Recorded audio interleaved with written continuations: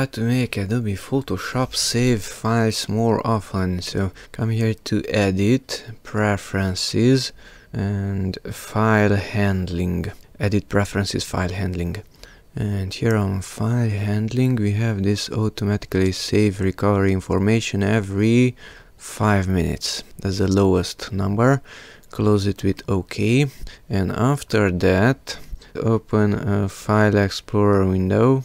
Go to your C drive, Users folder, your username. We need the AppData folder. So to view that, come to View, Hidden Items, check that one. Now get into AppData, then Roaming, Adobe.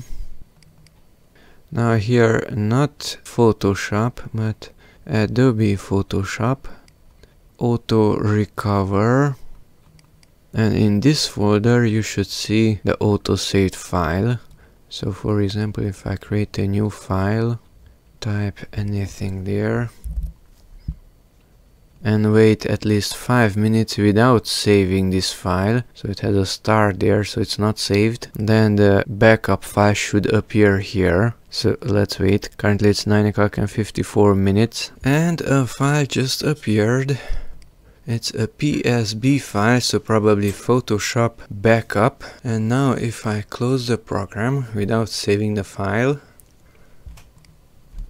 the backup file also disappears. So let's try to start the program again. Create the same file. Now this time let's save the file. Will the backup file automatically appear here or not? If the file was saved and there is no modification, then there is no auto recovery file created. Let's do a modification and wait a few more minutes. The file was modified, but the auto recover file is not created anymore. Another text was created and now it appeared.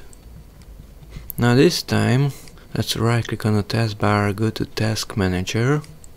Here on the Details page, Photoshop, I will simply end the task. That is, I will forcefully close Photoshop without saving anything. So end task, end process.